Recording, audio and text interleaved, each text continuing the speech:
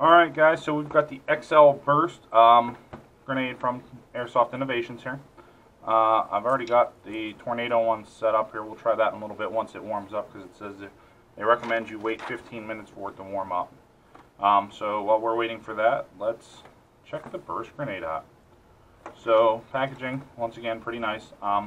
XL Burst grenade, simulation flashbang, 125 decibels, super obnoxious. CNC'd aluminum canister, it looks like. 30 burst elements included, so I guess the disc itself. Kit contains banger grenade, 125 decibels at 5-foot boom, robust CNC machine, solid, hard anodized finish, reliable and sensitive impact trigger mechanism, easy to reset, cheap consumable, very low cost per use, simple safety pin to pull. They've got the grenade oil just like with the Tornado grenade itself, and then the burst elements tailored specifically for maximum possible loudness, no dangerous fragments, ejected during detonation, 30 burst elements included. Your warning, as always, please read carefully. This is a serious risk of personal injury, death, or property damage arising out of the misuse of this product. By using this product, you agree to freely accept and fully assume such risk. Bang. Bang to win. Command their attention and make their ears ring with this CNC'd machine aluminum impact banger grenade. Loud, strong, and easy to reset. So, made in Canada, patent pending. Let's open this thing up and let's see what it does. If I can get it open. It does not want to open for me. Let's take a pen, pop the tab, there we go. I'm going to say just right now with this thing in the box, it's hefty. There's some weight to this. So if you bash somebody in the head with this, or you whip it around and you crush somebody in the skull, it's going to hurt. There's no doubt in my mind. Does this inner sleeve come out? It does not. It just looks like it pops open. Let's get all that out. Instruction. Ooh, there's a patch in here too. Super obnoxious Airsoft Innovations. So that's a good patch. I like that. Instructions of use, so we'll open that up, that way we can see what we need to do.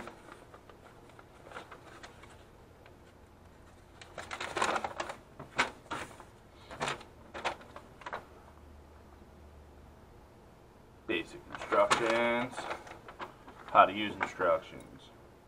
Let's go take a look. We've got another one of the oils. I've already got one that's open here, so we're going to keep that one. Some stickers for it, that way you can help identify, and it has the instructions on refilling it as well. So it looks like we also got a couple extra safety bands, replacement bands that would go around the fill valve. Alright, so they want to make sure, pressure check. So let's see, we got that stuff. These must be the burst disc themselves. Just a little disc of plastic is all it is. It kind of reminds me of the 3D glasses stuff, the plastic that they use for the 3D glasses. It's just a little plastic disc. Alright guys, so we're going to get the burst grenade prepped here. Pretty simple setup. You can pull the main pin out. You're going to undo the bottom core. The first thing you want to do is, if you've already used it, find your fill valve. Push on the fill valve. Make sure there's no pressure already still sitting in there. So let's unscrew the top. So with these, there's a bunch of never sees on there. As you can see, I've got some never sees on my hand that are on a thread. So this stuff is a pain in the butt to get off. So you can clean it off a little. I don't recommend taking it off, but never sees does get pretty nasty, and it's a very, very big pain in the butt to get off some things. So in order to lock this one down, you're going to press on the pin inside. There's a little dot here on the top of the grenade itself. We need to push the pin up to that dot and then release. So you're going to push up, push it over to that dot, release. It's going to hold itself. The pin itself, the safety pin itself, is going to hold it in place so you don't have an accidental discharge while running around. So we're going to put that in, wipe off a little bit of the extra never sees here. Now what you're going to want to do, my fingers are a little bit too big, so you may need a tool to do this. You're going to push this valve up towards the top from the bottom here. So we're going to get it set up, centered, push it up. We want to get it flush. We're flush, so we're good to go there. We're going to screw on the top.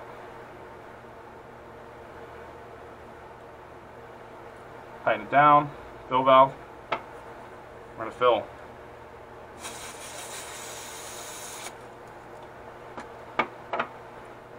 Set it upside down. You're going to grab one of your burst discs. And we're going to pull that out. Now these things are very sticky. You can get them static cling to you pretty easy, but we're going to take a burst disc and we're going to set it into the bottom housing of the burst grenade itself. So we're going to make sure it's flush against there's a ridge in here. It's a ridge right against the edge you're going to sit against. That way when you put the cap on, you tighten it down. When you tighten it down, it is actually going to clamp that disc in. So you're going to want to make sure it's tight. If it's not tight, the disc will slip out. Then the disc itself will have some tension to it. So your burst grenade now is loaded, ready to go. Alright, next one. We have the Burst XL grenade. So load it, we're going to put it in, and we're going to see what we can do to get this one to go.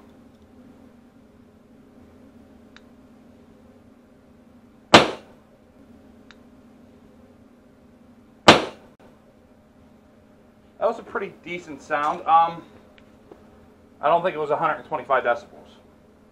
I know the Thunderbeat grenades, they've got a louder bang than that, so I don't think that was quite 125 decibels. But alright guys, so we tested out the Burst XL. As you can see, what it did is it actually ripped the disc out from where it was sandwiched in. These discs are pretty thin, so you know it just pulls until it pops. Maybe able to tighten it down a little bit more to get it to stay until it bursts, but like I said, this wasn't as loud as I thought it was going to be. I wasn't really impressed with the amount of volume it put out. And then I have a couple other concerns. Is the weight of this thing. So there's still some air in there. There we go. The weight of this thing is pretty hefty, and if you're throwing this to get it to go off, that becomes a huge safety concern with this, especially if you're throwing it into a room that you don't know what's in there yet, or who's in there yet, or where they're at. So this one you have to be a little bit cautious there. The other thing I dislike is that the never sees itself. You can clean it up a little, wipe it off, but it's a little excess there that needs to be cleaned off.